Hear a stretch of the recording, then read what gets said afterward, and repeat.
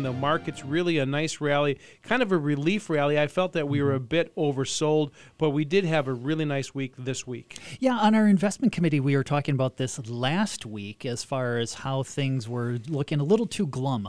We were watching a lot of the trading indicators that we like to watch as far as sentiment and the such, and all it really took was a little good news out of the U.S. Treasury as far as their plans for debt issuance, and then Chair Powell to actually sound a little bit more like a chicken instead of a hawk when it came to the monetary policy statement that came out on Wednesday to really set things on fire. Yeah, there was a lot of birds, and I don't want to sound like a dodo bird, but up 6% on the S&P. Really a nice week. In fact, even on Friday, closed positive. And, part of that, let's go back to your chicken analogy. The Treasury yields came down significantly. In some cases, 40 or 50 basis points in Treasury market. That is an enormous move. It really is, especially when you consider those longer dated ones. The 30-year Treasury, if you see a big move like that, I mean, that is some great gains. Those are equity-like gains that you see there. But that follows a few months' worth of equity-like losses. The bond market has been a real source of volatility,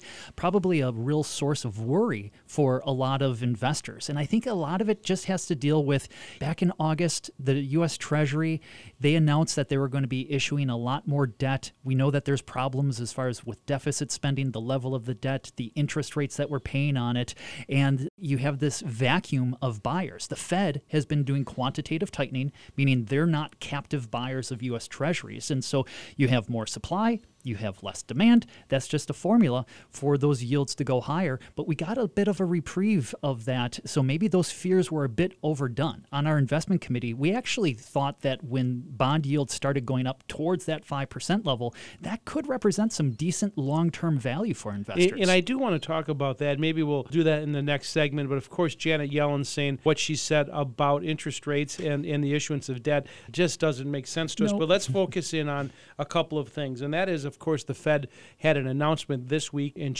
not Chair Yellen, who was the previous chair, but currently Chair Powell was a bit dovish or chicken, as you like to say, and the fact that it looks like a dovish statement. And here's the key.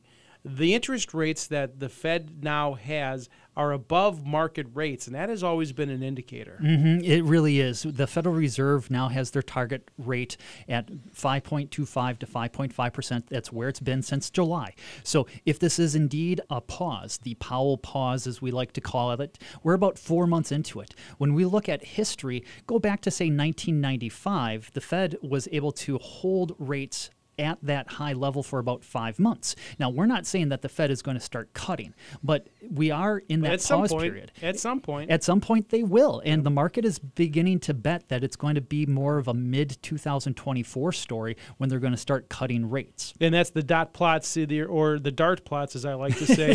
When do they guess that it's going to happen? But, we just set up for the best week of 2023 this past week in equity returns, and in fact, interest rates coming back down. People's portfolios will look better when they look at them this past week than they have before. The last piece I do want to get to real quickly is the Labor Department came out with their payroll report, and it was as expected.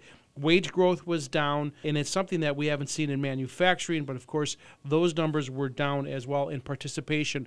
All of those shows that the Fed's goal of raising rates has worked.